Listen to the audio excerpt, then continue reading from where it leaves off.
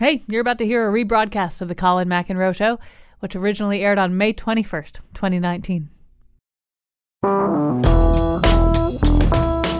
So, Barbie. Barbie is this year 60 years old. At least that's 60 years old from her debut. We don't really know at what point Barbie came to life on the slab in the basement of her creator's house, but we're going to say she's 60 years old. You know, usually these days, when you call somebody a Barbie, or usually a something Barbie, it's not an affirmation, right? It's more of a taunt. I mean, for example, when conservative commentators called Wendy Davis from Texas abortion Barbie, they were not being nice. And they were. I think when you do that, when you taunt somebody that way, you're saying the person is attractive in kind of a plastic way. I'm guessing, and has accessories. So a little bit more about Barbie, though, because, yes, it's a taunt. There's a way in which maybe it's a little bit discredited. On the other hand, Barbie's doing great. Movie projects come and go. But at the moment, there is a plan because Mattel has created an in-house movie department to spur on production of movies based on Mattel toys.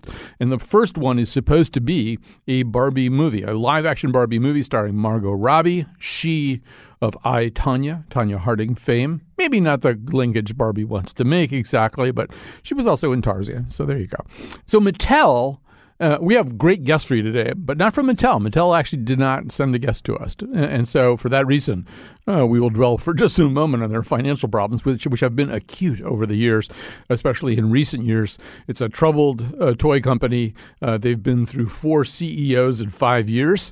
However, they're maybe turning a corner right now. And guess who's helping them turn the corner? Barbie. Barbie actually had a terrific 2018. Nationally and internationally, got back over the 1 billion mark in gross international sales and helped Mattel show something of a profit as opposed to something of a loss. So even at 60 years old, Barbie has still got it, and she can actually help this company do what it needs to do, even as obviously, Barbie slumped a little bit along with pretty much all physical toys when electronic games began to take over the attention of children more and more. But Barbie's having a little bit of a comeback right now, so that's worth noting. All right, joining us right now to get things started is Robin Gerber, attorney, senior fellow in executive education at University of Maryland, and national commentator on women, leadership, and politics. She's the author of several books, including Barbie and Ruth, the story of the world's most famous doll and the woman who created her, as well as the upcoming Barbie Forever Ever. Her inspiration, history, and legacy. So, Robin Gerber, welcome to our show. Thanks for having me. And why don't you introduce us a little bit to Ruth Handler? There is one person who birthed Barbie, and that is her name. Who was she? Well, Ruth Handler was actually the child of Polish-Jewish immigrants to America. She was born in 1916, and she came from Denver. She came with her husband to Los Angeles, and they started Mattel together. And she really was the CEO and the person who ran the company. But she had one idea for a toy in the 1950s, and that was an adult doll, which really didn't exist for little girls to play with. Her idea was that little girls wanted to play at being big girls, and that was how she hit on the idea of having an adult doll. Right. And when we say adult doll, in other words, dolls were little babies. Almost invariably, a doll was a little baby. So suddenly we have an idea of a doll who's a grown-up girl, a grown-up woman, as to distinguish it from the other kind of adult dolls. However, we should mention the other kind of adult dolls because one of the templates, one of the inspirations for the way Barbie came out was a German toy, I believe, that was not intended for children. That's correct, yeah. Ruth kept trying to get her research and design department to design an adult doll, and they were telling her during the 50s, well, Ruth, no mother will buy her daughter a doll with breasts, so just forget this idea. It's never going to work. And then she took her family, the family went on a European vacation, and in a toy shop in Lucerne, Switzerland, she saw an adult doll dressed in beautiful clothing. If you looked at it, you would think it was a Barbie doll if you saw it today, and it was called Build Lily. It came from the Build newspaper cartoon about a character who was really sort of a gold-digging, young woman, maybe even you'd call her a prostitute, but it was a very salacious kind of cartoon. And the cartoonist thought that making it into a three-dimensional doll would be fun for men to have as a gag sex toy. And so that's how this doll came to life, and then little girls saw it in Europe, thought it would be a fun toy to play with, eventually made it into toy stores. And that's where Ruth saw it, was in a toy store. And she bought several and brought them back and said to her designers, "This is what I've been talking about. Make a doll like this." Now, that was a prototype. Right. From the get-go, there were sort of two strategies. One of them was to sell people the doll. But the other strategy right away, I think, was to sell people outfits for the doll. Hence, Barbie was originally sold, I believe, in just a swimsuit. Not to make her a sex object, but to create a market for some of this other stuff. Yes, exactly. And Ruth and Elliot, her husband, had always had what they called the razor blade theory. That is, that you make a toy that then that operates as a base for buying other things to go along with it. And, of course, Barbie was the ultimate realization of that, because not only clothes, and Ruth hired a wonderful designer out of a design school in Los Angeles to make those first clothes. But not only clothes, but also all of the little accessories that go along with Barbie. And eventually, when she had a house, all the household items. So you had purses and tiny little belts and picnic baskets and that kind of thing. And all of that, of course, was sold separately, still is sold separately. Right. And so anytime anything new comes along, there's a sales opportunity. You know, there's sort of this weird Middle European background to Barbie, because we just described this German toy that was meant for adult men to have whatever fantasies they wanted to about. But there's also an Austrian advertising genius. Tell us about Ernest Dichter. Yes. So Ernest Dichter came from Austria, obviously. You know, when Nazis came to power, and he escaped to America. He had studied with Freud. He was what we would call, I guess, a psychoanalyst, psychotherapist, but he really was interested in working with corporations and moving them to advertise their goods in trying to get an emotional hook. So, for instance, fashioning lipstick containers to be phallic-looking, or the idea of having a sexy model selling a convertible car. Those were the kind of Mad Men ideas, you know, like the show Mad Men.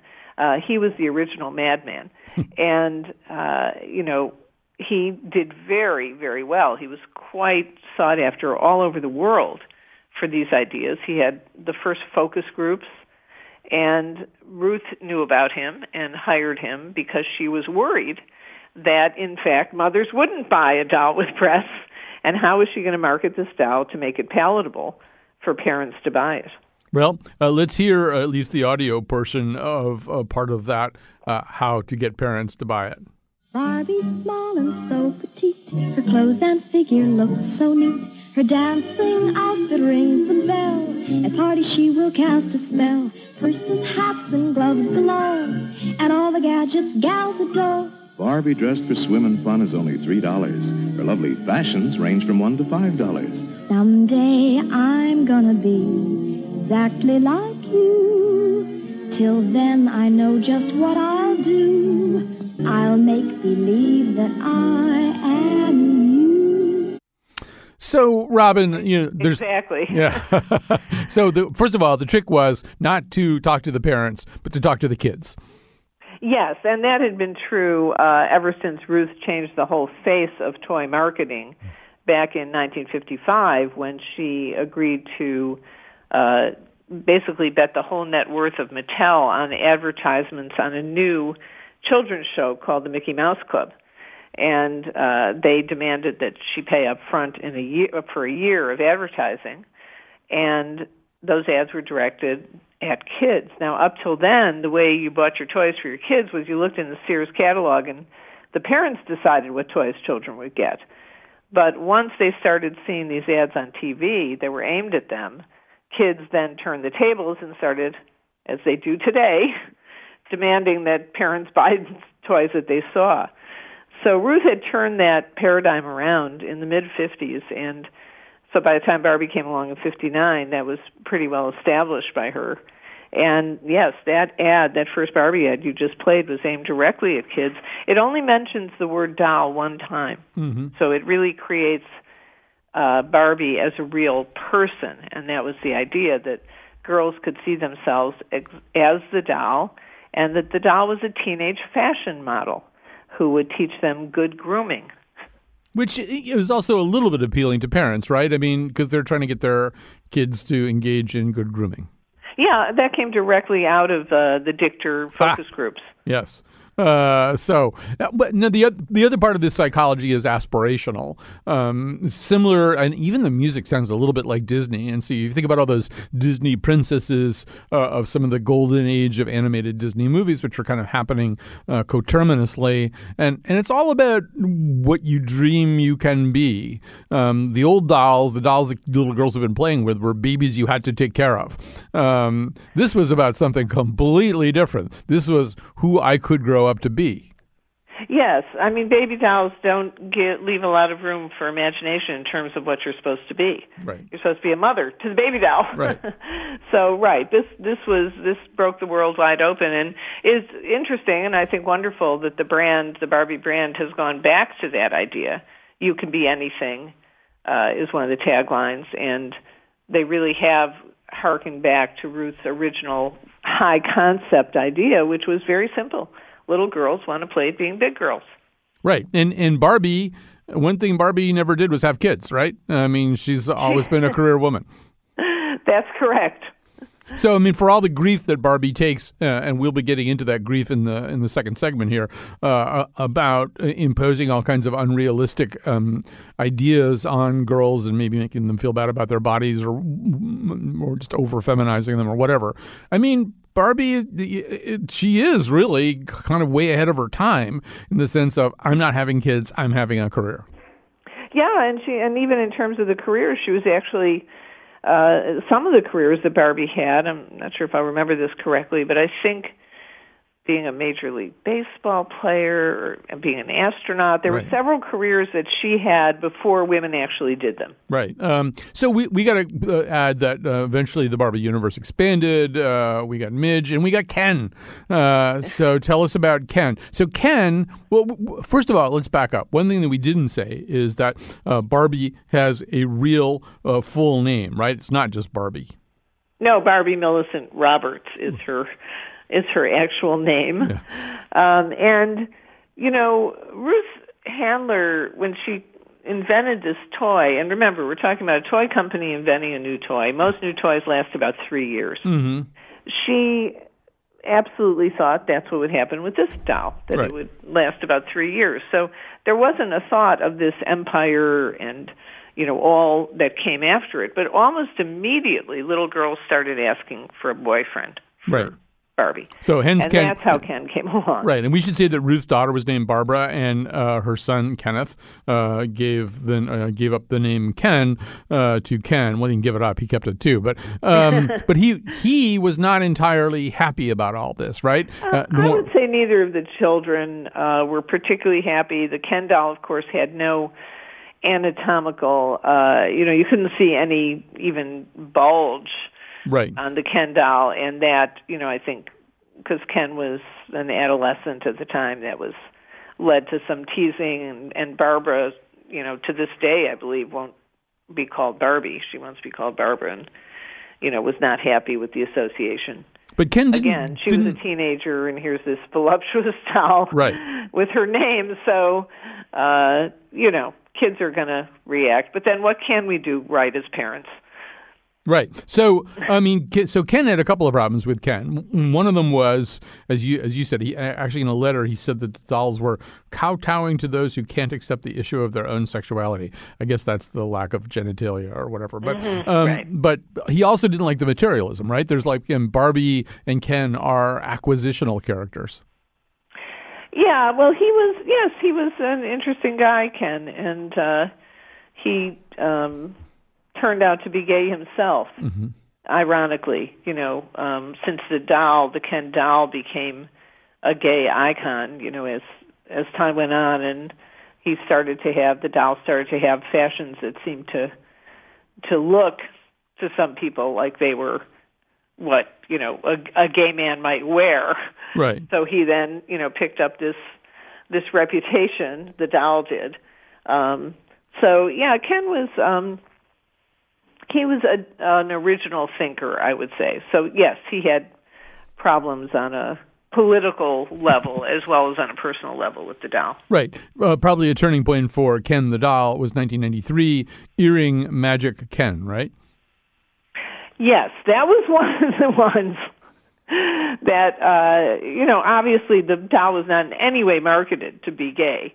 But yes, that was picked up by the gay community at a time when, of course, AIDS was first being discovered and dealt with, and the gay community was very active and politicized. We should say just a little bit more before we say goodbye. We'll never say entirely goodbye to Ruth, but Ruth Handler herself developed breast cancer and then did a remarkable thing, right? She actually invented a prosthesis. Yes, she discovered when she got breast cancer in 1970. She discovered, and she had a mastectomy. First of all, in the 70s, women did not tell people they had a mastectomy. It was something, unfortunately, the women felt they had to be ashamed of. Mm-hmm. And when she went in to be fitted to get a prosthetic, they sort of tossed it over the dressing room door, and she felt humiliated. And she said, well, I can, she looked at these statistics and saw that millions of women were going to be getting breast cancer, and she thought there's a better way, and she actually used the material they were using for baby dolls at Mattel, and had some of her designers help her, and created this company called Nearly Me with, as she put it, prosthetics that had a right and a left in different sizes, just like real women. And she marketed it. She had a team of women like herself who had mastectomies and created salons for women to be fitted so they could feel comfortable and respected. So, yes, she built another successful, wonderful company that helped a lot of women. In a slight departure from this pretty amazing narrative of success that began way back in 1959 with the introduction of Barbie, and she founds her own toy company, but she does get into trouble in the 1970s, and kind of around the same time that she's starting to battle cancer. She's ultimately ousted from Mattel after some pretty serious allegations. Yeah, there were financial improprieties, something called a scheme called bill and hold, where you report higher orders than you actually have. Mm-hmm. It was a time when Mattel was buying other companies with Mattel stock, so they couldn't afford to have the stock price go down. And so cooking the books was, what was done to keep it appearing that Mattel was doing better than it was. And she was pushed out of the company in 1974. Along with Elliot, although he was not part of the scheme. Mm-hmm. She pleaded nolo contendere, which is basically a guilty plea, no contest plea, to the charges in 1978, and was given a community service sentence. So it was a very, very terrible time in her life, a very low point. The scheme, while it was absolutely wrong, was not an uncommon scheme in corporate America. Mm-hmm. So, she felt really wronged by the whole thing. But she turned around and started this new company and, really discovered a way to help other people and still be a corporate leader. Right. And we never got a white-collar crime Barbie. So, although maybe there'll be a Theranos Barbie eventually, Elizabeth Holmes Barbie. I guarantee you the Barbie epithet got slapped on Elizabeth Holmes at some point or other, because that's just the way the world works. It's a cruel world. But anyway, nobody's perfect. The point is, if all she ever did in her life was invent Barbie, that would be pretty awesome to have invented Barbie, founded that company, and then, as sort of a second or third chapter, invented this new kind of breast prosthetic. That's a pretty good run. Yes, she was an extraordinary corporate leader, probably one of the greatest of the last century. All right, so we're going to take a break. We're going to say goodbye to Ruth a little bit, but keep saying hello to Barbie and get into some of the, perhaps more complicated effects that Barbie may or may not have on young girls after this.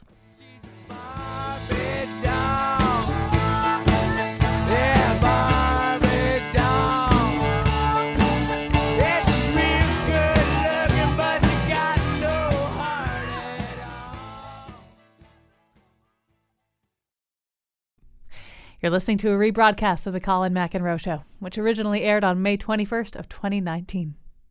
Now we're on to our second phase of discussing Barbie. Robin Gerber is still with us. As you recall, she's the author of several books, including Barbie and Ruth, the story of the world's most famous doll and the woman who created her, as well as the upcoming Barbie Forever, her inspiration, history, and legacy. Joining us now is Eileen Zerbriggen, professor of psychology at UCSC, focusing on feminist studies and pop culture. She's the co-author of a 2014 University of Oregon study called Boys Can Be Anything, Effect of Barbie Play on Girls' Career Cognitions. And in just a second, we'll also be talking to Stacey McBride Irby, a former Barbie designer and project manager for Mattel and creator of the So In Style line of African-American Barbies. She's since introduced her own line called Pretty Girls Dolls and founded IMU, a company devoted to creating increasingly diverse dolls. But Eileen Zerbriggen, we're going to begin with you because you, in fact, have studied the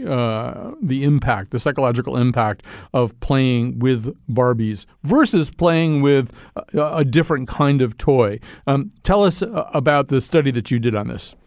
Sure. This was in collaboration with my colleague Aurora Sherman at the University of Oregon, and we looked at girls ages 4 to 7, and we brought them into the laboratory and let them play with either a Barbie doll.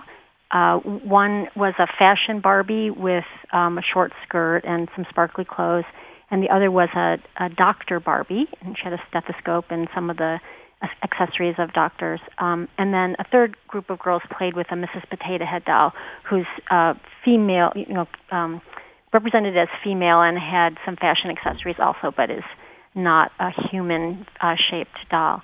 And then we asked girls, we showed them pictures of different career settings and asked them which of those jobs that they could do when they grow up and how many of them a boy could do when he grows up. And we found that the girls who played with the Barbie dolls saw fewer careers as possibilities for themselves when they were adults than they saw for boys, but also than the girls who played with the Mrs. Potato Head saw.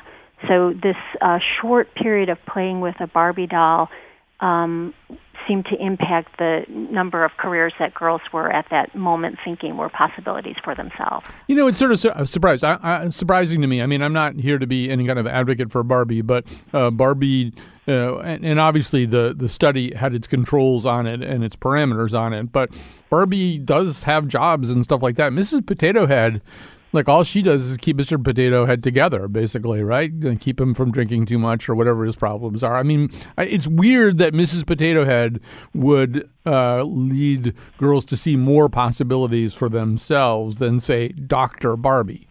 Right. Well, there's different kinds of controls that we could have used, and some other studies that have looked at Barbie, like in coloring books, have used different kinds of controls, like a more normal-sized and shaped doll. And they found effects that had to do with body dissatisfaction and wanting to be thinner compared to that other control. But anyway, to your question, why didn't we see a difference between the Dr. Barbie and the fashion Barbie? Because they do have different accessories with them, and potentially you would think that playing with a doctor doll should be stimulating this idea that, yes, I can be a doctor too. Our thought is that the size and shape of Barbie and the fact that she is so associated through the years with fashion and appearance and being a model or some sort of appearance-oriented career, that a few minutes of putting in those doctor accessories wasn't enough to overcome basically the associations that Barbie has because of her unrealistic body shape and also because of the more common presentation of Barbie as a fashion model or princess or some other very, very feminine typed role. Now, obviously, life doesn't take place in a vacuum. So, I mean, there are a lot of things that ultimately play into the kind of conclusion that a little girl might draw from this very brief play experience. And it's not restricted to just that play experience and the dolls in front of her. Because, I mean, otherwise, young boys might be intimidated by G.I. Joe or He-Man or, I mean, all the comic books I read growing up, the guys were big and hulky and ripped in a way that I wasn't and probably wasn't ever going to be. I assume that boys, because they have other ways of having empowerment communicated to them, are a little bit less easy to cow this way. Well, yeah, it's really interesting and important to think about boys, too. And there is some evidence that boys are impacted by the increasing muscularity of action figures and other representations of men and masculinity that are provided to them. So their body image potentially is being impacted by this as well. But one of the differences between the toys and roles that are put forward for girls as opposed to boys is that the feminine ones are often more passive. They're more about being something to be looked at, whereas so for example, the He-Man or the other kinds of G.I. Joe action figures that you're referring to, Colin, they might convey unrealistic impressions about body size and shape that is or is not achievable for boys, but they're also enacting power in the world, so that the focus is on what these dolls are doing rather than how they look. So, Robin Gerber, you're listening to all this. I'm interested in your reaction. We know that in the past few decades, Barbie has had all kinds of jobs, like 200 different uniforms, outfits, and roles over these last 60 years. It's interesting that a little girl would draw the conclusion that they seem to draw in that study. What's your take on that, Robin? Well, there'd be a lot to discuss about that. I think, first of all, any of these studies have to be highly contextualized because there are so many other inputs on a 4 to 7 year old. I'm not sure how much 4 to 7 year olds, I have a 5-year-old grandson, are really thinking about careers altogether or really even understand the concept of career. And, I assume the study asked what careers they were thinking about before and after. But again, I'm just not sure that that's even something particularly that a 4 to 7 year old understands very well. But overall, I think that there's this documentary that came out recently, Tiny Shoulders, with the idea that, how much of the burden of sexism are we going to put on this little plastic toy? And I think, as you said, there are, influences on boys as well, and we don't look at those in the same way. The fact is that the sexism in society, which is still very prevalent, and in fact maybe more prevalent, just can't all be laid at Barbie's feet. Let me tell you, Ruth's reaction to this was, this is very much an issue for parents. And that's what I always believed. I raised a daughter, and I gave her Barbie dolls, and she's a highly empowered 37-year-old with her own company. Although, Stacey, we do also know that, Eileen, we'll get to Stacey in a second. Eileen, we do know that, if we could put some kind of growth ray onto Barbie and raise her up to a normal human size, she'd have, something like a 38 bust and an 18 waist and 36 hips. I mean, I could probably work out at the gym and take steroids or something and maybe get up close to G.I. Joe, but there are ways in which Barbie is almost impossible to be. Well, yeah, I mean, some authors have said that she wouldn't actually be able to hold up her head, and yeah, her physique is impossible. But I just to respond a little bit, I totally agree that any one doll or toy or video is not a demon that we would want to focus all our attention on. The point really is that we live in a culture that still is very sexist and that limits girls' opportunities or activities that are communicated to them as being appropriate. We live in a culture that really sexualizes women, and so Barbie is a part of that. And if Barbie was the only unrealistically shaped image that girls saw, it wouldn't really be such a big deal. but we're bombarded with these different unrealistic images of body shape, and also girls do get the message that there are certain careers that are open to them and certain careers that aren't. And so this is a study about one particular aspect about culture. It's an interesting aspect because Barbie is a very iconic doll, and most girls have played with Barbie.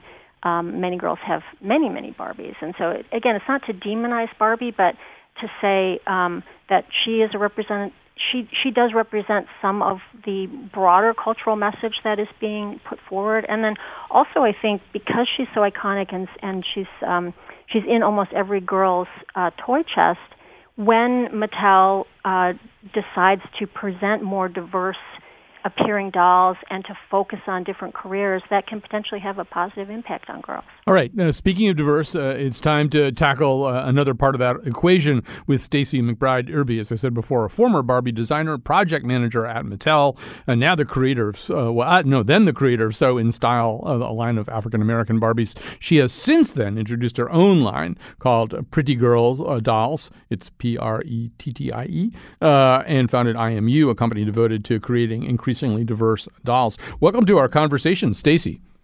Hey, Colin. Hello, how are you? Good. So Stacey's joining us by Skype. First of all, Barbie, obviously in 1959, was exclusively a young white woman. How soon did Mattel start to introduce other races for Barbie? Well, in 1980, they introduced the first black Barbie, but in the late 70s, when I was playing with Barbie, really, I had one option. I had the white Barbie, and I actually loved playing with her. She was like my fantasy world. She had the dream car, the dream house, all the fashions, and Barbie actually inspired me to want to be a fashion designer. So once you got in there, did you start trying to push Mattel for maybe a more expansive version of what a Barbie of color could be? Yes. So that's when I did get into Mattel, I did notice there was a lack of diverse dolls or focus on them. So, and I also realized that my daughter wasn't playing with Barbie like I felt, in the past that I played with her. So I noticed that, and I did pitch a concept to the higher ups at Mattel for me to create a line of African-American dolls. And they understood my story with my daughter, with myself, and allowed me to create a fashion line of dolls where the faces had more features of an African-American, and I chose a different body type that focused more on reality. And how easy a sell to Mattel executives was that? I mean, Barbie, basically, as I understand it, their approach to making Barbie a different race was simply to take exactly the same doll and tint it a different color. Now you're talking about changing the shape of the doll. Well, how okay with that was Mattel? Oh, they were fine. They actually already had the sculpt from a collector line of dolls that they were using. So this had basically had a fuller nose, fuller lips, and some of the hair textures that I chose were more authentic to the African American.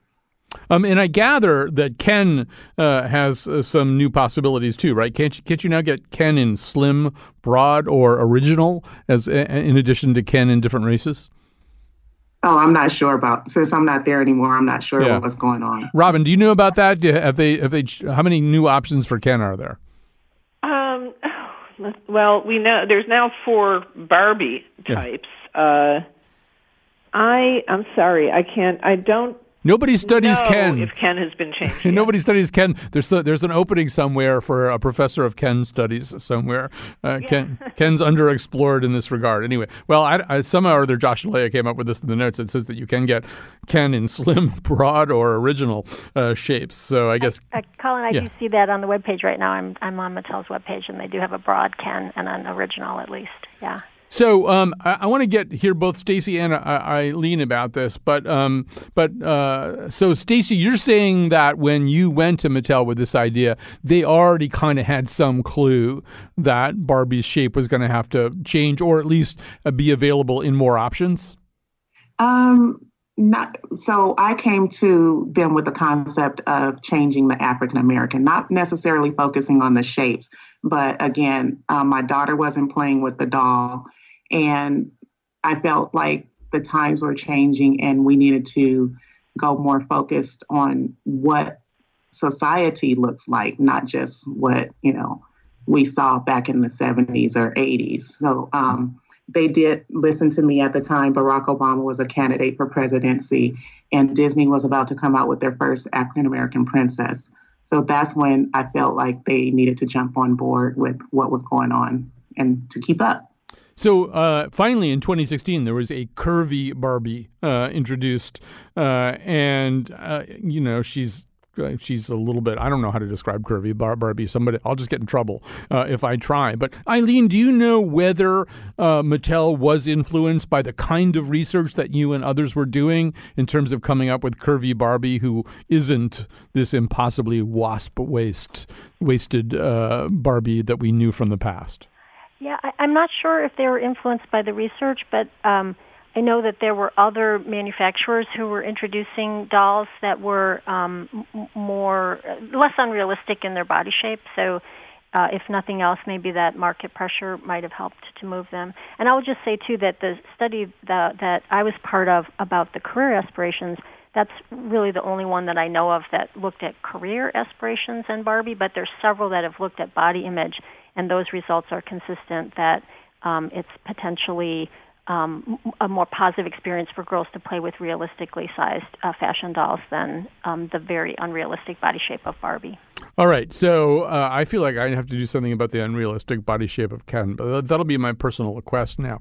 All right, we're going to take a break right now. We're going to say goodbye and thank you to Robin Gerber. Her books are Barbie and Ruth, the story of the world's most famous doll and the woman who created her, as well as the upcoming Barbie Forever, her inspiration, history, and legacy. Ellen Zerbruggen, professor of psychology at UCSC, focusing on feminist studies, co-author of the 2014 University of Oregon study, Boys Can Be Anything, Effective Barbie Play on Girls' Career Cognitions. And Stacy McBride Irby, former project manager at Mattel, creator of the Sew in Style line of African-American Barbies, and has since developed her own line called Pretty Girls Dolls, and founded the IMU company. All right, we're going to take a little break here. When we come back, we'll be talking about just one more facet, one of the many ways that Barbie comes into our houses and our lives. Like Barbie are the models in the Frederick's catalog. From rags to wishes in my dreams, I could have it all.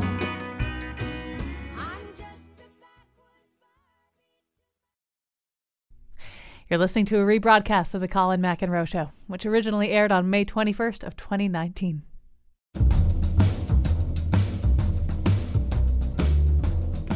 Hey kids, I'm Public Radio Barbie. I've got my headphones and my microphone, and I've got my headphones and my microphone. It seems like I should have more stuff.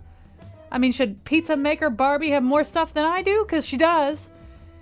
Today's show was produced by Ken Nalea and me, Kyone Wolf. The part of Bill Curry was played by Midge.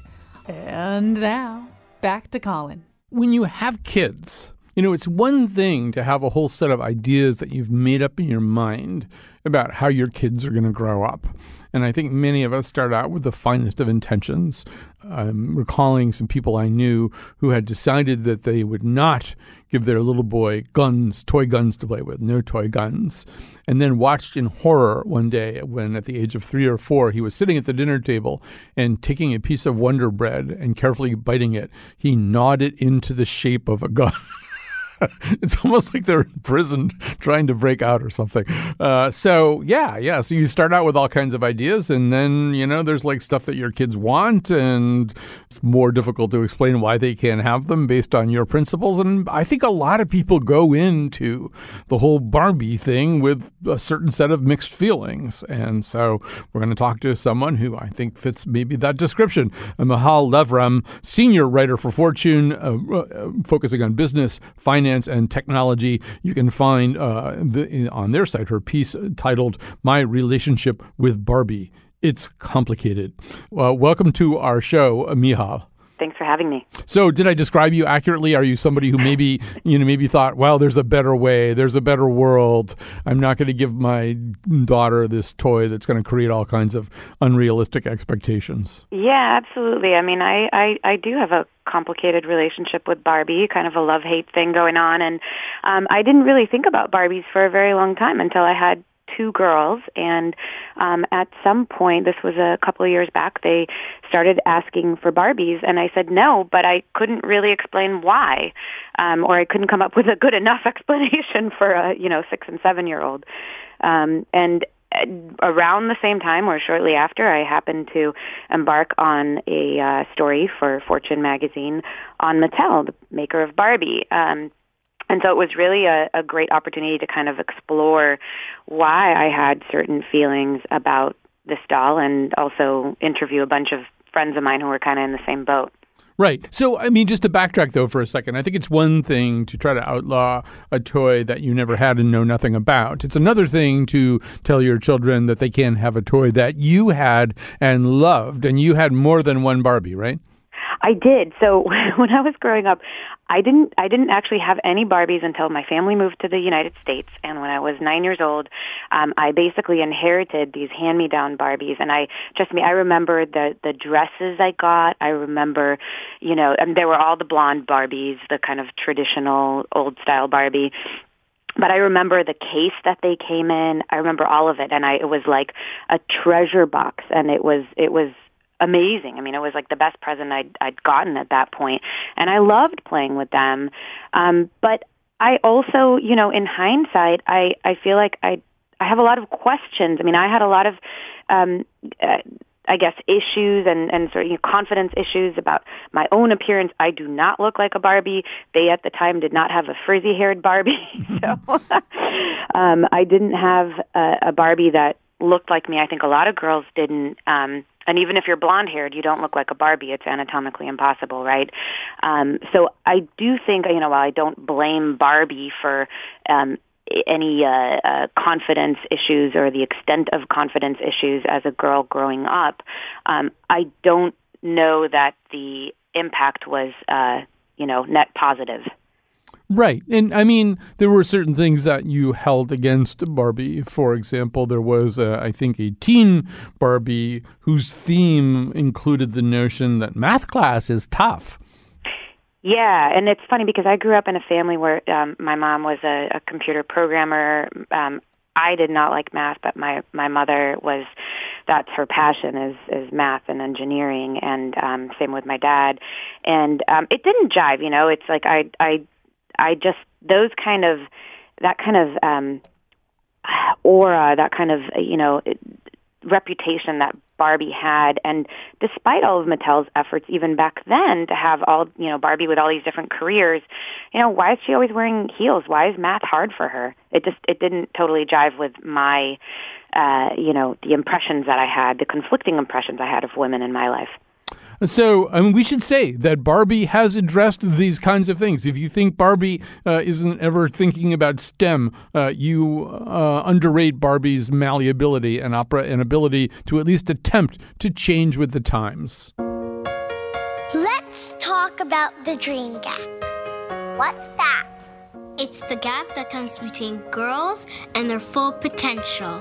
You see, starting at age 5, girls stop believing they can be presidents, scientists, astronauts, CEOs, and the list goes on. Why? Because what else are we going to believe? When by age 7, we're more likely to think that boys are smarter than us. When we are 3 times less likely to be given a science-related toy. We need to see brilliant women being brilliant. To imagine ourselves doing what they do. So suddenly there were Barbies with STEM themes in their accessories. And Michal, there's obviously also, as we said in the previous segment, now Barbies with different body types. There's Barbies with different kinds of hair. There's even some Kens, as we said, with different. Apparently, according to you, there's a dad bod Ken, which probably is going to turn out to be a toy which, if I, really worked out a lot, I could get maybe a dad bod Ken, but or a Ken dad. I don't think he's a very popular toy, to be honest. So, I mean, they've made these efforts. I mean, they in fact don't want to wear the kind of labels that they've been given in the past. And how much of a difference does that make to either to you or to some of the other women that you spoke to? It makes a difference, and obviously having different ethnicities in particular, I think, is super important because you want to be what you can see, right? And it's really important to have little girls and boys be able to play with toys that look like them. That said, okay, close your eyes and think of a Barbie. What image do you have in your mind? I think most people, it's a blonde-haired, blue-eyed Barbie with, a really slender body and big boobs, right?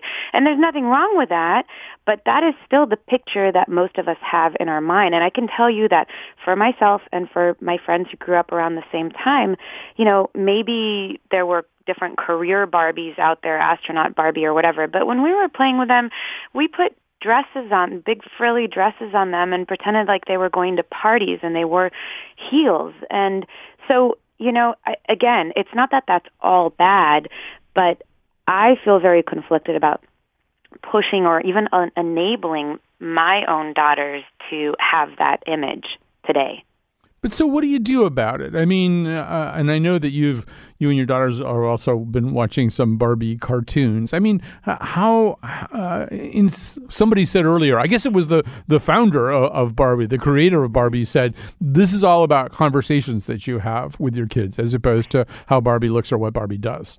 Absolutely. I mean, I think that toys, whether and content, whether it's technology or not, I think that if it sparks a conversation, great. So my approach to both the Barbie conversation and, increasingly as my daughters are getting older, technology is to do it with them, to experience it with them and use it as a learning opportunity to talk about, why I don't necessarily think something is the best lesson for them and the best example for them to have. And, I think my knee-jerk reaction initially to no, you can't have a Barbie doll, that doesn't work. That never works. That's a great way of getting your kid to really want to play with something. Although that's true, actually, the more forbidden you make anything, it's like the kid biting the gun out of the piece of bread. They're probably going to do that. Although, you do have friends who are, so to speak, hardcore feminists. Were there ones who took the position, nope, that body is coming into my house over my dead body? No. And actually, I was surprised that one of my friends who I consider the most hardcore feminist was really ambivalent about it. And I think part of the reason is because today, our kids, for better or worse, are growing up with so many different influences and exposure to different elements. And so, again, there are good and bad aspects to that flow and, just massive influx of information. But I think that there's no one thing that's going to have, the most influence on them today. There are just so many toys and, things to do out there for kids. But yeah, I was surprised. I was actually surprised. One thing I'll say is that I do think that because Mattel has really tried to change in the last 10 years or so, I would say, I think it could be my generation, while some of us are still ambivalent about Barbies, there is a negative association there. You know, there's kind of this like, oh, I really enjoyed playing with them, but like I don't want to enjoy playing with them, and there is this love-hate thing for a lot of people. I think it could take a generation for Mattel to a generational change for Mattel to really like lose that kind of stigma. Right. There's a better day coming for Barbie. Mahal Levram, I'm sorry to interrupt you, but we're actually right out of time here. Senior writer for Fortune. She wrote My Relationship with Barbie. It's complicated. Hey, quit watching those Katy Perry videos on your screen. Play with your Barbie for a while.